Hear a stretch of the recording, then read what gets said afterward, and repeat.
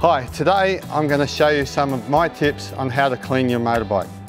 Okay, and these are the only tools that you need. Okay, a tip that I have for people that have really dirty, muddy bikes is putting it on its side to give it a wash. Now, most people will just lay it down on a grip against their stand, or just lay it on the concrete on the stand on the side, and that's a good way to wreck your grip. So a tip that I use is take it off our stand, and we use the stand to sit underneath these fork pinch bolts here. So then you're not going to tear the end off your grip. So simply just laying the bike down, getting the stand and placing it underneath the bolt like that. That way you can get to all of the harder areas to access while it's sitting up on the stand to give it a clean.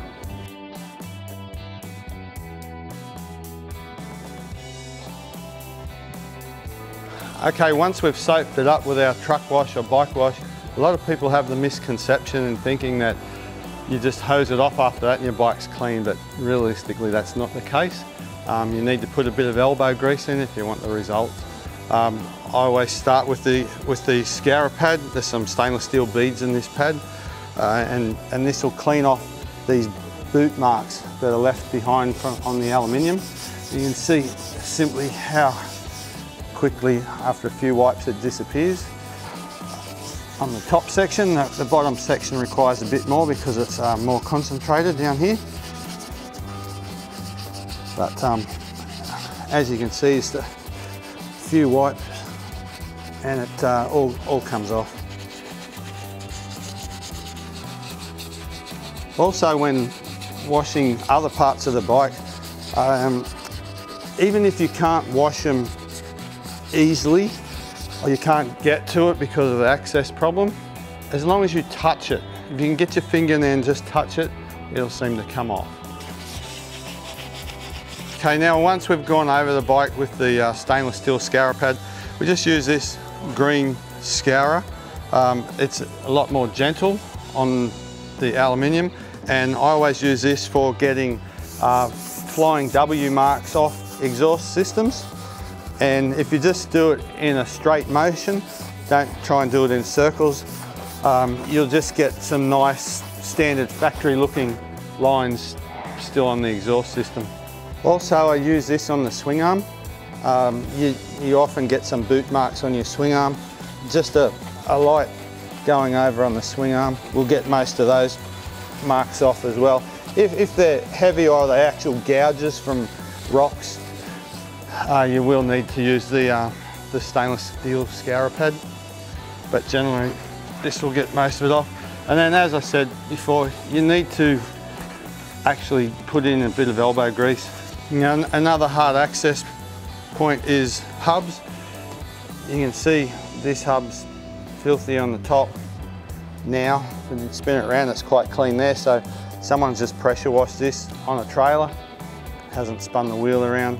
You get the bulk of it off, but the underside is still filthy. And just touch the hub. You don't have to stand there and scour the hub. It's just as long as you got the soap on it and you actually let it touch it, it will come up clean. Spokes are the same. Just spin the wheel.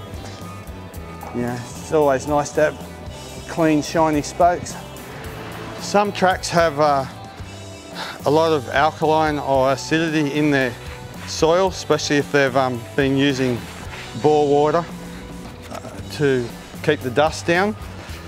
That generally stains your frame as well if you leave it on too long. So once again, the scourer side on the front part of the frames, and even on the bottom of the radiator tanks here, across here, just a light scour across.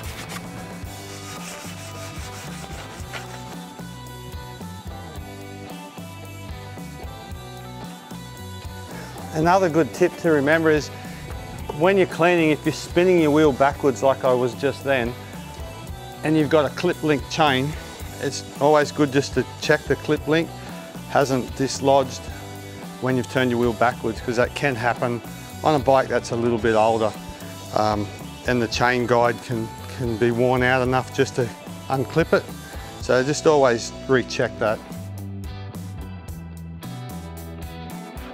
Engine cases, it's fine to use the scourer on as well. Just keep the same motion though, so that you create, you know, factory looking lines. Okay, if it's a really hot day, don't let the soap dry on the bike. There's certain brands that will discolour or tarnish the aluminium if it's left on too long. Just make sure you get it off while it's still wet, unless you know the product that you're using. So maybe just do a little sample on one of the parts underneath that you can't see. So just so you know how long you can leave the product on for before it does any damage. And when using a pressure cleaner cleaning your bike, there's a few things you should avoid. One is a crossbar pad, they're foam. This one here's been eaten away by someone misusing the pressure washer. Another thing to avoid is aiming your pressure washer at bearing points, so steering head bearings, top and bottom. Just avoid squirting it directly in there. Same around suspension linkages. So down here, just avoid holding it on in that point. Okay, you can pressure wash it, but just avoid direct pressure on it. Same as in your rear wheel seals. The WRs have a cover to help restrict that, but water obviously from a pressure washer will go in everywhere. Another point is try and keep the water out of there. There are things called butt plugs that you can buy, which is stick in the exhaust. They are made for all different size outlets. If that's not available when you need to wash your bike, just grab a rag and stick something in the rag. This is just a hose connector, just to avoid water going in, because if your bike stopped and say your exhaust valves are open, you get water in there, it can go straight into the engine via the exhaust valves. Another thing you should avoid doing is holding a pressure washer up close if you want to keep your stickers that are on the bike. This one somebody has pressure washed and they've blown away the Yamaha sticker that goes down the fork leg. Yamaha have these decals sublimated, so you can't blow those off, but other models and manufacturers have stick-on graphics which a good pressure washer will blow off. Okay, now we're just going to give it a rinse off, keeping in mind not to point the pressure washer at all the pivot points. We don't want to blow the grease out and get water in behind there. Your bearings and that will just rust out fairly quickly.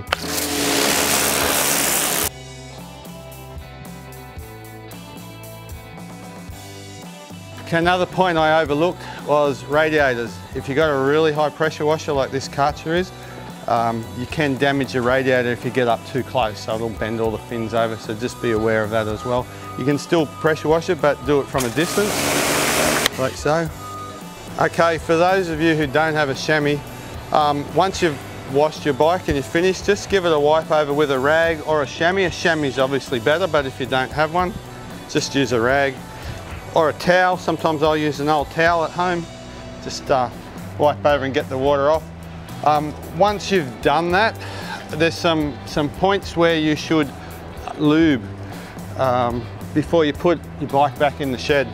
So places that I would lube, and this is just to stop it rusting and just make sure your foot pegs and your gear levers and brake levers all work correctly. Next time you go out, I would lube in here, pivoting the foot peg, lube either side of your brake pedal here, just pivoting it, making sure the lube gets in. Another point is your chain. No good putting chain lube straight on over a wet chain. So I like to use some Yamaha lube or Yamaha Shield just to get the water off basically and add as a lubricant. Put your chain lube on before you ride though, don't just expect to leave it as is. Basically everything that pivots, so foot peg, gear lever, you know, you want all those things to be working, especially if you hit a log or whatever. And then generally just give the whole motor a bit of a light spray, and it just stops things, you know, rusting and actually makes them a little shinier too. And the other benefit is next time you go riding, the mud and dirt won't stick as well as it would normally, and it just makes it easier to wash off next time round. Okay, so they were my tips on how to clean a bike. I'm sure everybody else has their own tips. It's just the way that I do it. I think the best way to do it would actually be teach a young bloke how to do it, grab a six-pack, sit back and make sure he does it properly.